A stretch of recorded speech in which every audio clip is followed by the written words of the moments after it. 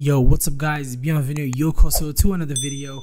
And the GNOME 46 desktop environment is now available for public beta, and I'm really excited to check it out with you guys, so let's just go ahead and dive right in.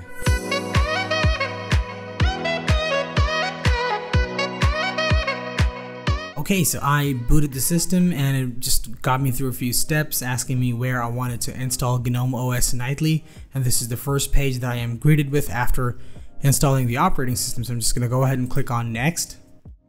Let's see, we have English US, so this is the basic setup processes, location services, doesn't matter for me.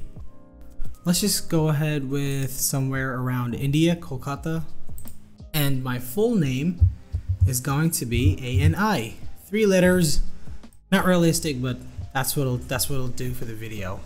Let's set a password for Ani, and I'm just gonna put a very simple password. Enough with the jokes about having a stupidly short password as a long password, okay? I did that joke to death on my channel, as did everybody else. All done, we can finally start using GNOME OS, and I love the fact that they have a new wallpaper this time around. Let's just take the tour, because I think there is something new this time around. Anyway, let's learn about the key features in GNOME OS 46. So here we are. We can start the tour, you can get an overview, press the super key to see open windows and apps. You can show apps to show your app page, and not a whole lot of things around here, but again, this is just for testing. This is not a full-fledged operating system. So yeah, let's just move on. And we have just type to search. So again, you just press the super key and you just start typing, and you can get different settings. Keep on top with workspaces, easily organize windows with the workspaces view, that's pretty good. And up and down for the overview. That's it.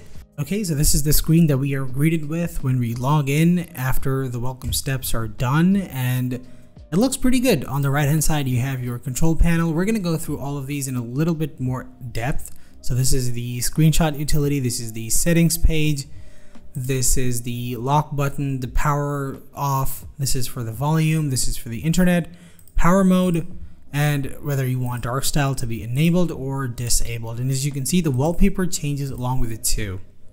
So that is pretty good. You have the notifications and the calendar and events over here. You can turn on do not disturb on or off. And on the left, you have your activities monitor, where the more number of workspaces you have, it'll show up. And the current workspace is going to be denoted by a pill instead of a dot. So let's go through things that are really new this time around, because there are a lot of improvements. Let's just dive into a news article and let's just talk about what's here. So the first thing is that GNOME 46 beta includes many GNOME Shell and Mutter improvements. So for example, they have improvements to high contrast and default styling, support for closing mount notifications when the drive gets disconnected, keyboard model configuration support, header for notifications, and improved appearance of symbolic icons in notifications. In addition, the GNOME text editor app is now featured on the dash by default. Minimize applications animations has been improved, the switch's appearance was tweaked, and the handling of screencast failures was improved, and the dimming effect was kept for modal dialogues in the activities overview. GNOME extensions have also received a couple of improvements, and it's really good. And they also include effects for transient windows on Wayland, because they are using Wayland by default, and Wayland is really starting to push ahead. So it's really important, and there are other improvements too. You can check it out if you want to. Let's just go ahead. And they also have a global search mode for the Nautilus, which is the Files app in GNOME 46, as we can see right here. This is the search everywhere icon. Let's just open Files. I love that it looks like a cabinet almost. This should be the search button. Yeah, so that's pretty intuitive. You have search, and if you click on this, you change it to the path.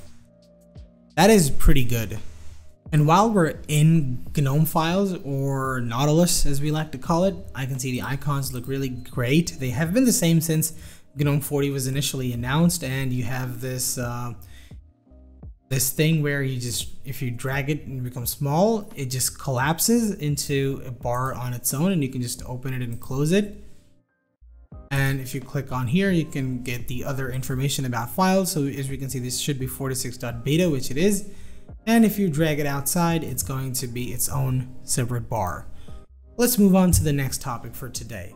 GNOME 46 also adds a modernized properties dialog for GNOME Bluetooth, the ability to save difficulty levels in GNOME Sudoku, a preferences dialog for GNOME Music, drop shadow support for file property dialog icons in Nautilus. Let's just go through them one by one. So Bluetooth, GNOME Bluetooth should be over here, so I don't think I see Bluetooth, but it's weird. I don't see Bluetooth over here, but it should be in this page, right?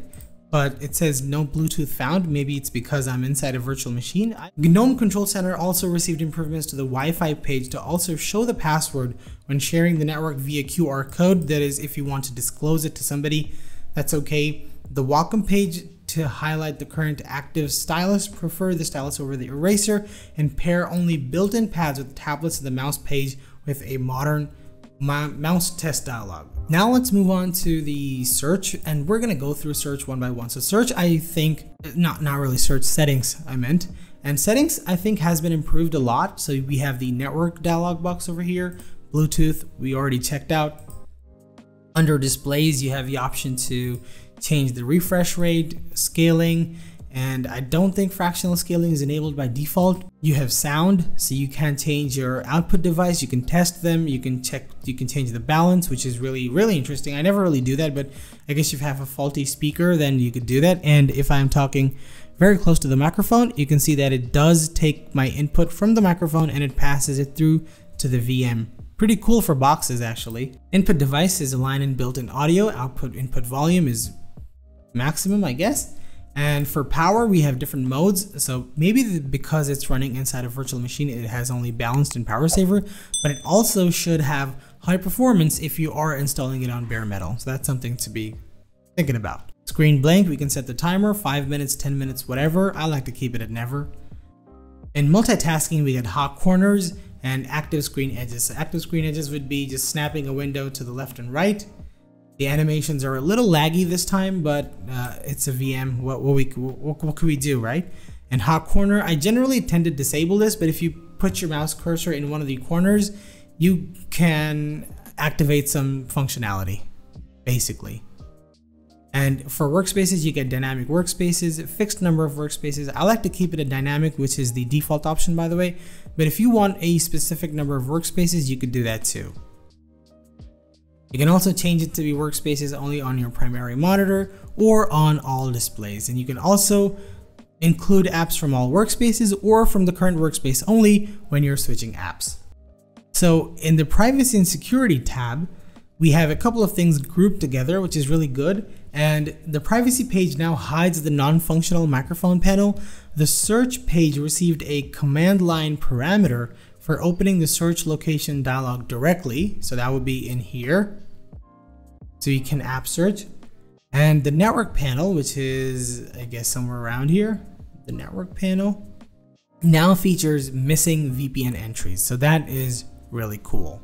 A lot of the apps have been grouped around here. So we have screen lock, automatic screen lock. You can have different options for blanking the screen delay for automatic screen lock delay, and lock screen notifications.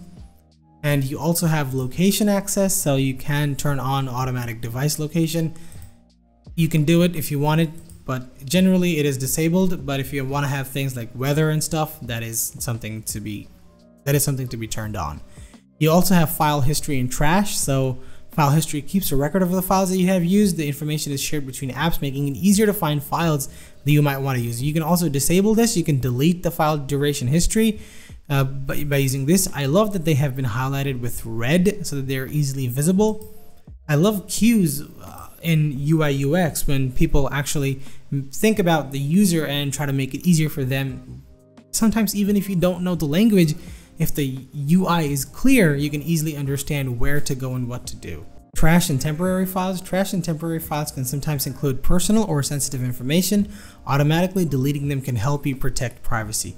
We can set it to automatically delete trash content. I generally keep it off just to be safe. Sometimes if I delete something by mistake, I can always go back and recover. And you can also automatically delete temporary files, which I think is a really good thing. And the delete period can be set to an hour up to 30 days. And you can also empty the trash from here, which is a little deep inside the operating system, I believe, but it's okay. If you're in this page, you can go ahead and do it, and you can also delete the temporary files. So I think privacy and security page received a good overhaul. And you also have devices, so camera is the only thing that is connected to here, and you can have camera access given to some of the apps that use camera. For example, the camera app.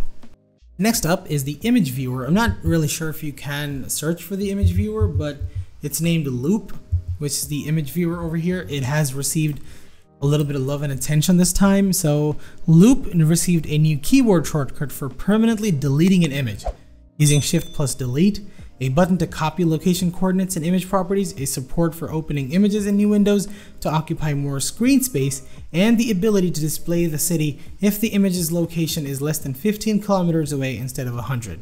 Loote also received a new build option that allows system integrators to compile the app with optional X11 dependency support for using stacked card animations. That is pretty good. This is really technical, but that is pretty good. Next up is the GNOME Maps software. I've always liked maps. I liked all the maps in the world. I'm a big map fan. So GNOME Maps app received quite a few enhancements in this beta.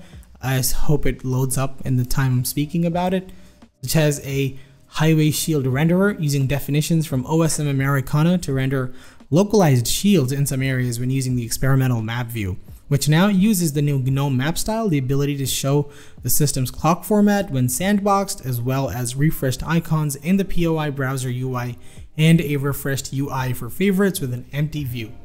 I really love GNOME Maps. Let's just zoom into some of the places.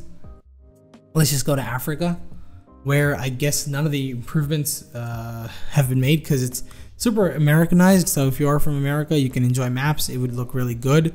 And you can do a lot of things here. You can change it to experimental map. You can go to your current location, which is disabled, so I can't really do that. Let's just see what happens if I click on it. It says to turn on location services. That is a good thing. It just doesn't point me to a default location. So that's something which is pretty good. So there are other improvements too. For example, we have the GNOME Chess app, which has finally been upgraded from 43 to 46, so quite a lot of versions have been changed. And there are chess related improvements, which if you know chess, go ahead. The GNOME Connections app received certificate verification for RDP, support for domains, improved onboarding text, improved app data for AppStream, and the ability to change the icon when the certificate changes. GNOME Tweaks received support for searching for shell themes in the default GNOME shell theme directory, support for selecting an accelerated profile for touchpads, and a dark style background option in appearance. The audio amplification for overamplification and disabled touchpad while typing options have been removed. I'm not sure why, but okay. Last but not the least, GNOME Initial Setup received improvements to avatar generation, which I didn't really see when I started up GNOME, so I'm not really sure what this. I was actually thinking about this when setting up the operating system, but I didn't see it. And the welcome page, GNOME Text Editor, now checks for files on disk before restoring drafts to avoid displaying deleted files. And the XDG Desktop Portal GNOME got a redesigned screencast screen picker. Now, speaking of wallpapers, let's just go ahead and check out what wallpapers there are because we're almost at the end of the video. Okay, let's just close these and let's go over to appearance. So first you get the default mode and dark mode, and you can add your picture. And I see quite a few new wallpapers this time around. This is the default one. I guess a few of these were there the last time I checked, and this is really interesting.